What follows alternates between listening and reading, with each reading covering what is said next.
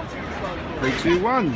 Big Mac, one for the bad boy bookies yesterday. What do you think about that? What did that short head save you? Order of St George, steaming at the end, the big orange hanging on. What did it save your horrible firm? Come on, tell us the truth. Come on, tell us the truth. Probably that probably was a 500 grand swing.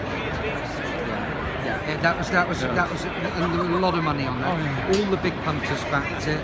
But the drifted early and just came straight. But the public, no cash for it. The pound, no. The pound each way, Yes. 5 each way in the big orange. Yeah. You must have a huge queue. Cash, it was a winner in the book Yes. as a favourite. Yes. You couldn't believe it. Yeah. Bet numbers have been down every day this week.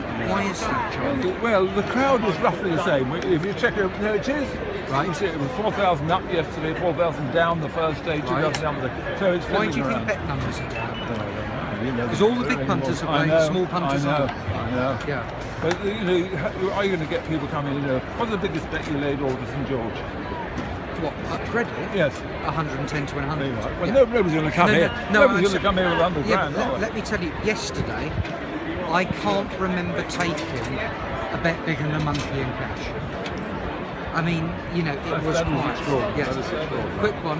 Let me ask you, Caravaggio and Winter. Yeah. So let's say Caravaggio's a 10 to 11 chance. Let's say on, Winter's a 4 to 9 chance. Yes. Which one would you rather be a layer of? I think they'll both win. I think they'll both win. That's why I'm skint. I'm a failed bookmaker, a failed punter. You now know why I'm skint, because I think both Caravaggio and Winter are going to win. I'm skint. Look at him. John, we're going to get money together. There you Don't are. worry. Oh, We're a team. get We're a it. team. We're going to go